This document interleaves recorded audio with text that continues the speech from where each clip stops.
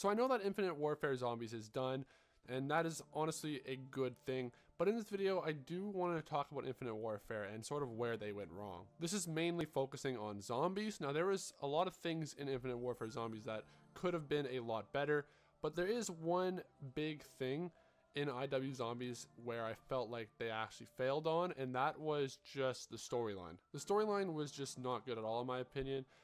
So in this video, I do want to talk about, how they could have maybe changed that to make it good. And I think if the storyline was good, if the Infinite Warfare Zombies storyline was actually a hit, it could have made the game a lot better. So in this video, I'm going to be talking about that storyline and, what they could have done to sort of make it different. Infinite Warfare didn't really do a good job on making the fans actually care about these characters. Like, let's be honest, nobody really actually cares what happens to any of these characters in IW. If something were to happen, like one of the characters were to actually die or something, I wouldn't really care, and I know a lot of people out there wouldn't care as well. That's a big problem that Infinite Warfare had. Like, no one really actually cared about what was really going on. So the only people who actually were to play the game were people that didn't really care about the storyline and just actually like the maps.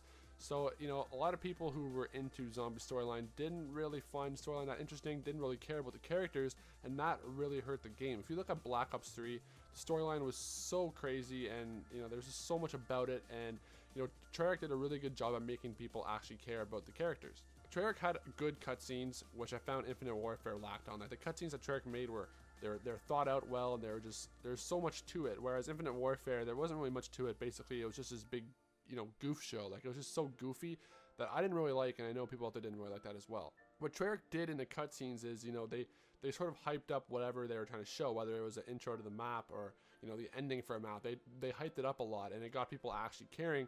IW didn't really do that. Like I said before, it was just goofy, and I didn't really care about it too much. Every Infinite Warfare cutscene was the same thing. Basically, if it was an intro cutscene for the map, what they would do is they would show the ending of the previous map in the intro cutscene for the next map, and then show them sort of actually coming into this map, and then that's basically it.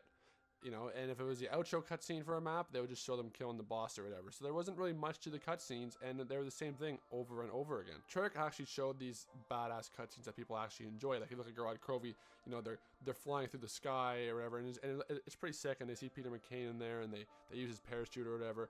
If it's Zetsubo, they're on a boat and they're killing all these people. So the cutscenes on Black Ops 3 were actually more intense and made people sort of engage in it more. And all the ending cutscenes for Black Ops 3 wasn't showing them kill the boss. Basically what it was is it showed them killing their own self, which for a storyline basis, it makes it much better and much more cooler to actually see. Like, who really cares about the boss? Like, it's obviously important to have a good boss fight and an Easter egg, but who wants to see you defeat the boss after you defeated the boss? Like, Infinite Warfare, you would defeat the boss or whatever, and then you go to the cutscene and you'd see yourself defeating the boss, and you teleport or whatever to the next map. And it was just the same thing over and over again, whereas Treyarch, they actually showed you, killing, their old selves or whatever. It was actually very cool to actually see, and it sort of made the characters care more about what, the next map is going to be like. If Infinite Warfare would have put more time into their cutscenes and they would have made it more appealing to the audience, it would have been much better, and it would have made the game much better, because people would actually care about it, because they actually see this good cutscene instead of seeing a bad cutscene. Cutscenes are very important, obviously. If you see a bad cutscene, it's not gonna do good for the map, because if it's an intro cutscene, it's supposed to hype up the map, and if it didn't hype up the map, people won't care.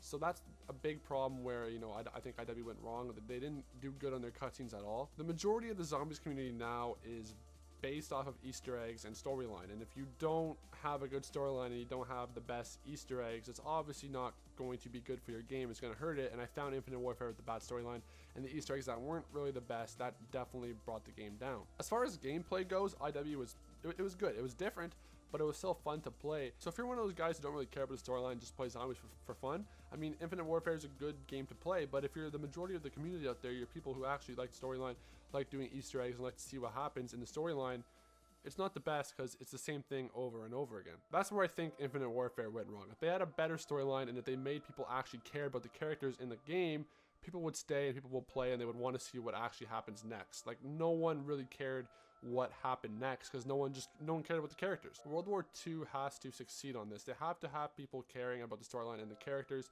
If they don't, it could be like Infinite Warfare, another bad game. but I do think World War II will have a better storyline than IW. I do think people will actually care about the characters, because judging from the one trailer that we saw for Zombies, people are already caring about it already. So I do think there's a good chance that that sort of won't happen, but they need that to succeed. So the main reason why I think Infinite Warfare Zombies failed was just because of the storyline and the fact that nobody cared what actually happened. Spaceland wasn't too bad. A lot of people cared about Spaceland. The main reason why was because it was the first map on IW. People were interested to actually see what happens. But the storyline in that map, it wasn't bad at all. But you know, once we left that map, we went to Raven the Redwoods, we went to all the other maps. It just became the same thing over and over again, and it got super boring to play. And that's a big reason why a lot of people actually stopped playing this game. I just wanted to talk about this because I kind of wanted to get this off my chest. That's at least what I think went wrong with Infinite Warfare. But if you guys enjoyed this video, please drop a like, and if you're new, don't forget to subscribe. I am Delby, and I'll see you guys in the next one.